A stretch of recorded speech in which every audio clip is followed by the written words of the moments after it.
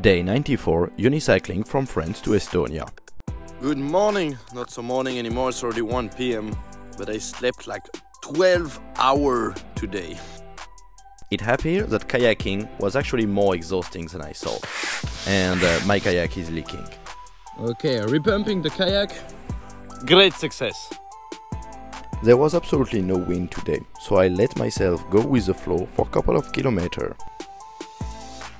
So, I put my kayak down the bridge. And now I need to find a place where I can get some water. I saw a house by the side of the river and the lady was so kind that she even gave me a couple of apples. Nice! My water is refilled. Let's get back to the kayak and find a place to sleep. I made 5 kilometers today and I have about 60 more kilometers on the river. I'd like to do more tomorrow, so subscribe to see me reaching Estonia.